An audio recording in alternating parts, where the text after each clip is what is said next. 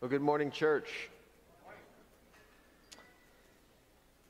Big thanks to David Duncan, who preached in my stead last week while I was away. We're in this series called Seek Ye First, and really we're just trying to keep the main thing, the priority of the kingdom of God when there's a lot of competition with the kingdom of God, especially in the next few weeks. And so we'll get into that series in just a minute. It will be in Matthew 20 if you want to turn your Bible there.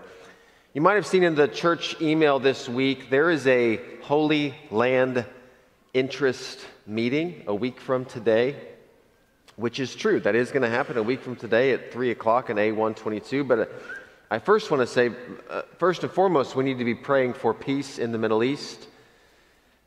It seems like every other day there's a huge new event happening over there, and the war is not over at all.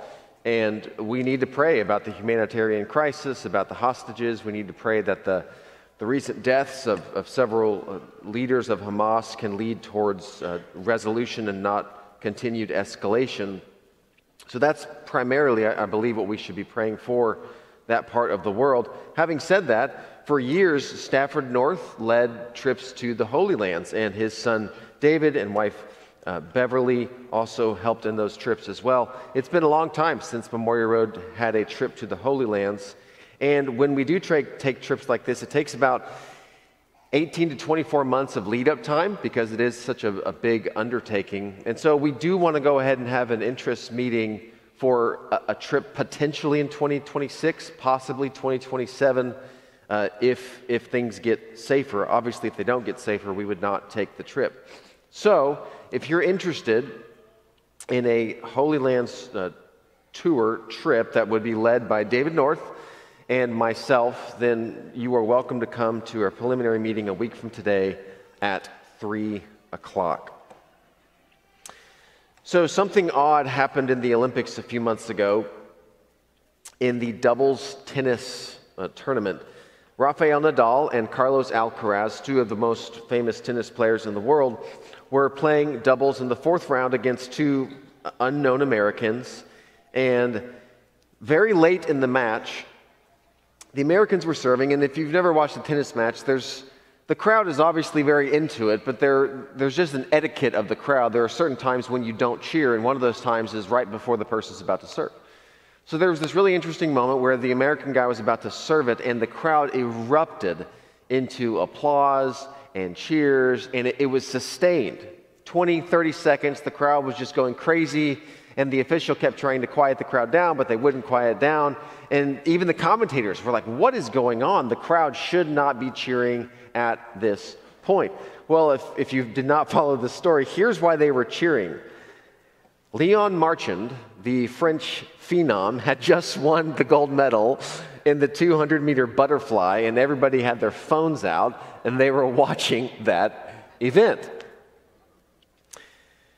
When you pause and think about it, we really are living in an unprecedented era of human history. If you could take a time machine back 500 years, and you could go up to Martin Luther as he's nailing those 95 Theses on the door of the Catholic Church, and you could say, hey, you can actually watch Michelangelo paint the Sistine Chapel here on this glowing rectangle.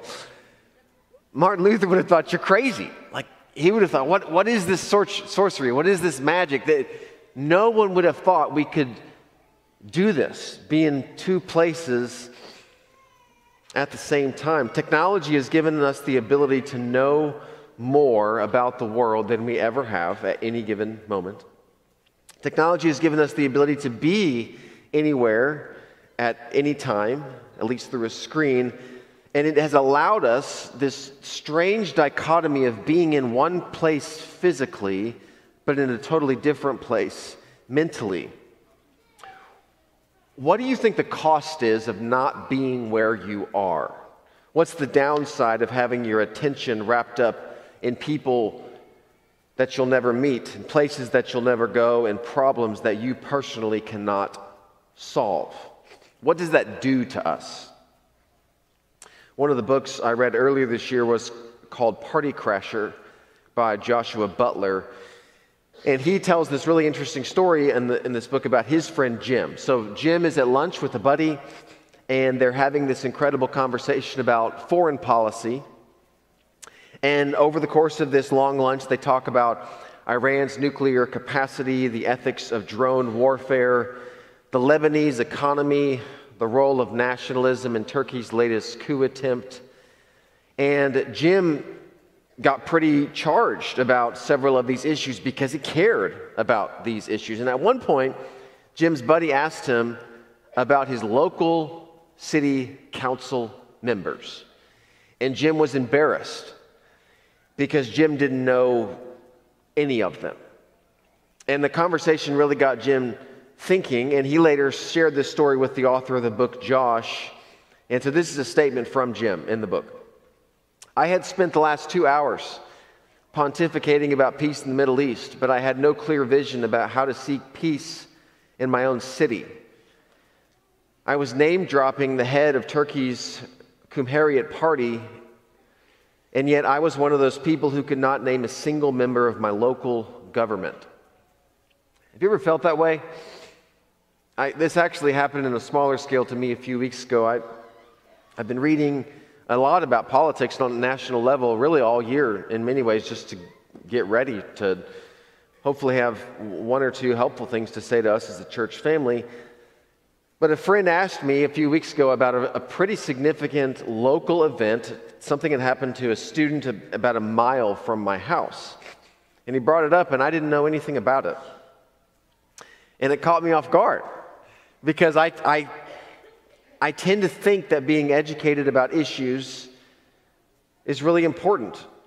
And it's a good thing to know what's going on the national level, because that allows us to have meaningful conversations.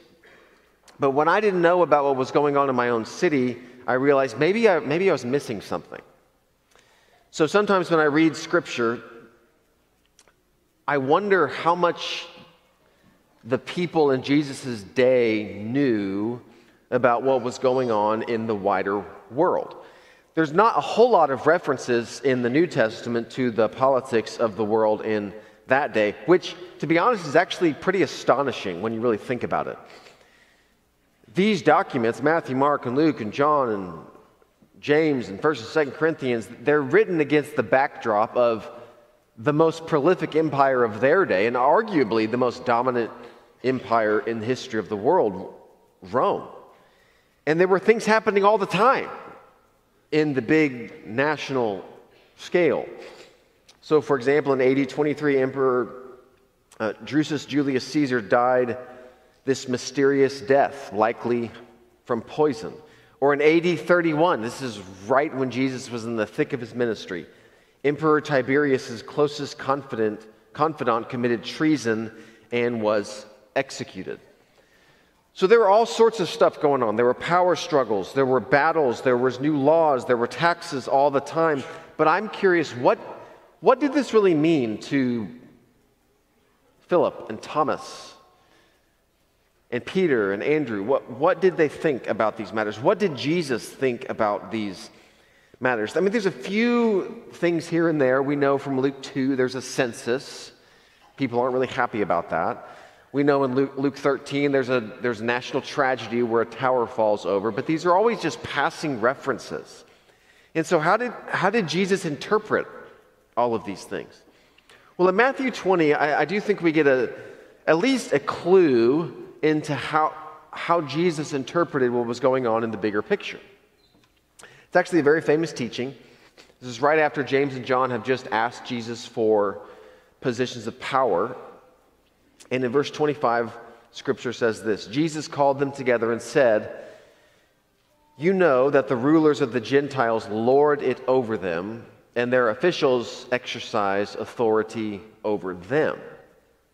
So first of all, notice these two little words, "you know." As in, Jesus is saying, you're aware of what's going on here. So this does tell us a little bit about the knowledge base of the disciples of the Roman world. Of course they knew how rulers ruled. They would know about the betrayal of Julius Caesar in 44 BC by Brutus. They would know about Tiberius and Herod and all the sorts of terrible things that they did. They understood power structure. Rome was so dominant in their day, and especially the social stratosphere. The Romans were up here, the Jews were down here, and so the disciples knew this, and they knew that empire thrived by the subjugation of the weak. But notice Jesus' exhortation. Not so with you. Like, you know this. You know what's going on up here, how they're treating each other, but not so with you. Instead, whoever wants to become great among you must be your servant, and whoever wants to be first must be your slave, just as the Son of Man did not come to be served, but to serve, and to give his life as a ransom for many. So, what's the overall shift in this argument that Jesus is making? Jesus is saying, okay, James and John, your mindset is here. You see the big, bad, powerful world of empire. You see the statues everywhere. You see the armor. You see the swords and the spears and the wealth and the power, and it's got into your bloodstream. You want to be on the winning team. You want to fight, and you want to be right. That's where James and John are. But Jesus is saying, you got to turn your focus. And what I really want you to do is I want you to go serve somebody else. Not in the abstract, as in just think about how good it is to go help people. No, Jesus is saying, actually go find someone. Go do something for somebody that you know.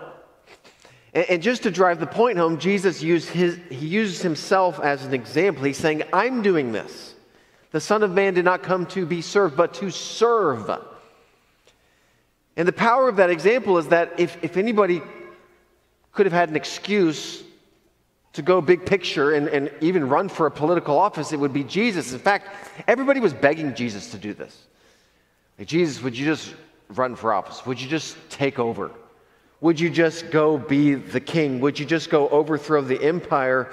And Jesus keeps saying it again and again and again and again. Well, I am going to take over, but it's not going to be through seizing power. It's going to be through serving people. So now let's go. Let's wash feet, as in John 13. But then he's inviting his followers to also make this shift. James and John, you're up here. You see all the stuff going on in the big, bad political game, and you see the power, and you want it, but I'm telling you, go down here. Be last. Be a servant. So here's the big idea today. It's pretty simple. It's just two words. Love locally. And here's what I mean. Starting with me, I'm exhorting all of us to confront our obsession with the national at the expense of the local. Is the national picture important? Absolutely. Will this election have implications for the future of the country? Absolutely, yes, it will. But is the national picture so important that it should take 95% of our mental and emotional energy? That certainly was not the case for Jesus Christ. In fact, if you start looking for it, you'll notice just how local the Bible is from start to finish.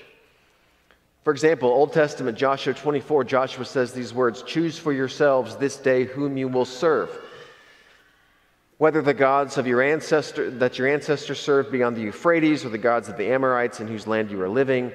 But as for me and my household, we will serve the Lord." In other words, I can't control which gods my neighbors bow down to. And I can't control the worship decisions of the nation of Israel, but what I can control is my own home, my own household. And so Joshua even makes this shift as a leader from big picture to small picture. As for me and my household, here's what we're going to do. Or look at this, Psalm 101. This is a kingly psalm. David's in charge. He's on the throne. He can do anything he wants. But he says this, "I will conduct the affairs of my house with a blameless heart. I will not look with approval on anything that is vile." So David's the king over the whole nation at this point. And there's a lot that's going on in the nation that he can't micromanage. But what he is saying is that in my house, with my people, I'm not going to set my eyes before any vile thing. So again, he's going from big picture to small picture. He's choosing to focus on what is local. Or again, look at one more. I was reading this recently in my own prayer time. Luke 16, this really interesting story of the rich man and Lazarus. If you haven't read it in a while, it goes something like this. Jesus tells this story. There's two people. There's a rich man and there's a poor man named Lazarus, and they both die. And the rich man goes to Hades, and the poor man goes to Abraham's side, and they have this strange conversation across this chasm in the afterlife. Verse 3, in Hades, where he, the rich man, was in torment, he looked up and saw Abraham far away, with Lazarus by his side. So he called to him, "Father Abraham, have pity on me, and send Lazarus to dip the tip of his finger in the water and cool my tongue, because I'm in agony in this fire." But Abraham replied, "Son, remember that in your lifetime you received your good things while Lazarus received his bad things, but now he's comforted here and you are in agony." So then as the story continues, the rich man asks God to send Lazarus back from the dead to warn his brothers, so that the brothers won't also go to Hades. But Abraham replies with a really interesting phrase, well, if they don't believe Moses and the prophets, they're really not going to even believe if somebody rises from the dead. It's such an interesting story, and there's so many layers to work through, especially on what the current Jewish view of the afterlife was at this time. But in this story, it's important to remember that Jesus is not actually giving an hour-long lecture about the afterlife. It's a short indictment on a particular kind of sin. And so I was reading this story over and over and over, just really praying, asking God the question, what is the sin that Jesus was calling out in this story? Well, see if you can pick it out. I'll start reading in verse 19. This is the introduction of the story. It's all in the intro if you read it carefully. There was a rich man who was dressed in purple and fine linen and lived in luxury every day. At his gate was laid a beggar named Lazarus, covered with sores. Okay, so what's the indictment here? Is it just with being rich? Not necessarily. The indictment is those three little words, at his gate. So notice the rich man was not being called out for something that was happening thousands of miles away. The rich man was being called out for something that was happening in his own front yard. So again, we're called to something local. In fact, we're called to follow Jesus where we are, not where we're not. There's lots of problems that are happening thousands of miles away. Aren't you glad that God's there? Because you're not. Same thing with Matthew chapter 25. Famously, the people say to Jesus, like, when did we see you in prison? And when did we see you sick? When did we see you hungry? And Jesus says, well, whatever you did for the least of these, you did for me. So where are these people actually going? The listeners of Jesus in Matthew 25, where are they going to find the sick and the incarcerated and the hungry? They're going to their own zip code. We love Jesus by loving local. So here's a pop quiz. And don't feel bad if you don't know this, because I didn't know it either. There's a really, really big vote coming, not November 7th, which is the national election, but November 5th. Does anybody know the big vote on November 5th? Some of you do. I hear some murmurings. It's very important to this city. It's a big vote for Edmond. It's called Edmond on the Go. So if you didn't know, here's what it is. It is being proposed that we raise property taxes for the next 10 years, just a little bit, to fund $231 million that will go towards parks and road improvement. Now, some of you knew about this, but many of you did not know about this. Now, for those of you that did not know about it, why did you not know about it? Well, one, you're busy, and I get that. You have lots of things going on. But another reason is that the national picture is so consuming that we have very little energy left to even know what's going on in our own city. But here's the irony. When you do the math, in which picture does your voice actually carry more weight? You in America is 1 over millions, if you do the fraction. But you in your city is 1 over thousands. So you actually have more weight when it comes to your voice, when you think about the local picture. So C.S. Lewis was criticized in his day for not paying enough attention to the national news about the war. And people got on to him, "What are you doing? You got to stay informed." And here was his response to his critics. He said, "To strive to master what will be contradicted the next day, to fear and hope intensely on shaky evidence, is surely an ill use of the mind." That last line is really helpful to me. Of all the things that one could do with the gift of the mind, there are better uses than to simply fixate on events of which you can impact so little. And so Lewis is a great example of this. One of the most brilliant minds that has ever lived. Part of the reason that he was able to write so prolifically is because he didn't spend 95% of his mental and emotional energy in a time when the world was at war on the national picture. Lewis puts this same idea in the words of Chief Demon Screwtape in the book Screwtape Letters. So remember on Screwtape Letters, it's reversed. So this is a demon talking about how to tempt a Christian. So here's what Lewis says in this book. "There is no good at all in inflaming the Christian's hatred of Germans if at the same time a habit of charity is growing up between him and his mother, or his employer, or the man he meets in the train." So in other words, what Lewis is getting at is this: Satan is delighted when we're fueled with anger and rage and opinions and soapboxes about situations happening thousands of miles away, because then we won't have time to love our mother and our boss and invite our Uber driver to church. And so the antidote is to simply look where we are, to love locally. So here's some good news.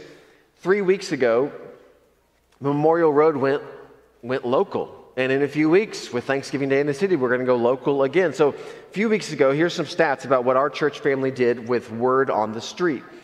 We built 22 beds for children. We made 70 meals for needy families.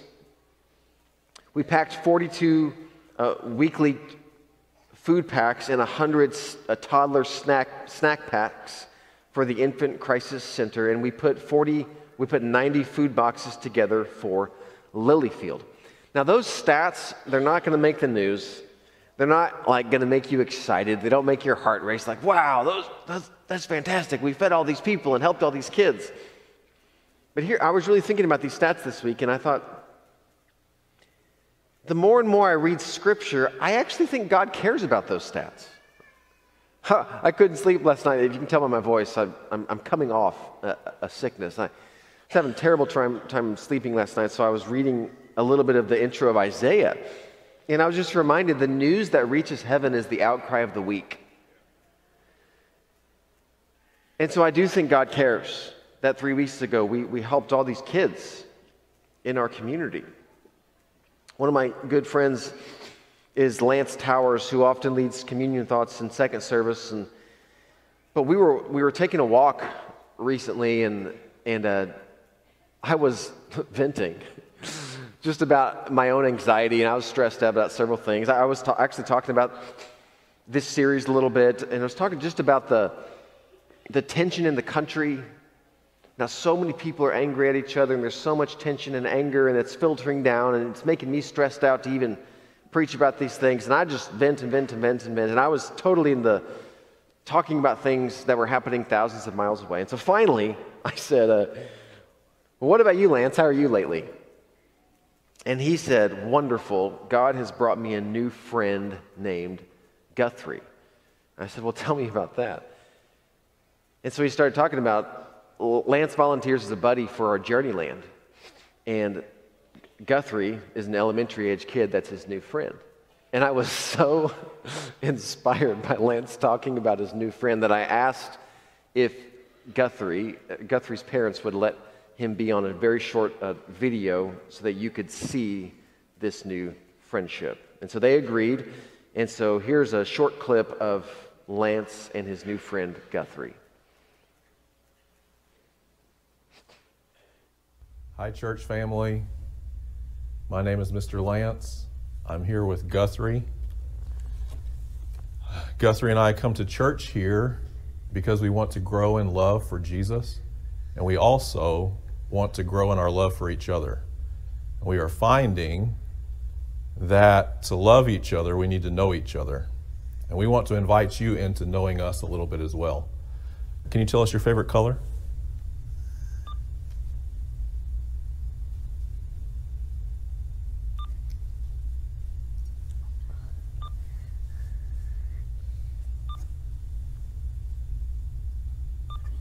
Blue. It's mine too. Who do you live with? For me, the answer is my wife, Holly, and my kids, Olivia, Lewis, and Hudson. Guthrie, can you tell us who you live with? Mom, Dad. Very good. My other question is, what is the name of your dog? And I don't know if I've told you this, but my dog's name is Fluff. Guthrie, what's the name of your dog?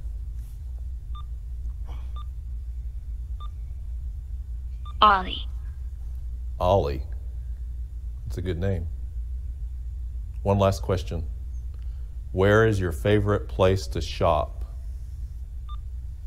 Mine is the Scheidler Wheeler thrift store. What about you? Grocery. Grocery store. Very good. Let's give a round of applause for Lance and Guthrie.